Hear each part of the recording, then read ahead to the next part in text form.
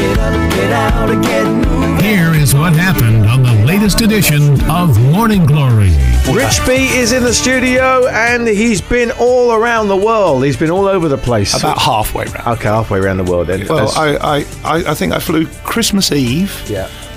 Which is always a good time to fly, by the way. If you're ever going to fly anywhere, Christmas Eve and Christmas Day, the airports are always half empty, and you get through security and all that stuff a lot quicker. Well, they clear the flight pass for Santa. They do, yes. So, yeah. I saw, and we flew off to Japan and got on another flight to Los Angeles. Then we stayed in LA and then drove to Vegas in the middle of the night, and then went.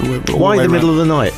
No traffic. Now you were checking out the Paddy People app, and I kept getting these messages from you saying that and little bits of videos showing you actually, with my show coming out of Absolutely, the app in various different places. It started off at 5,000 foot, didn't it? Yeah, something like that. Yeah. The thing was, I said to you, shall I go and test the app? And you said to me, I wish you'd go somewhere and get lost.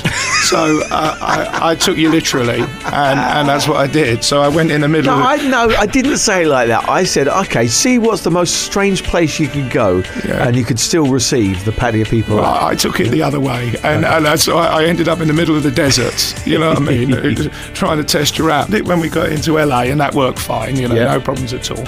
Although I got told off from customs for turning it on in a restricted area, and I thought, well, it won't work up here. So we're up the top of this mountain, about 6,000 feet or something like that. You did get lost, didn't you? Yeah, I did get lost. And I said she wanted to see snow, but the app worked. So that was all right.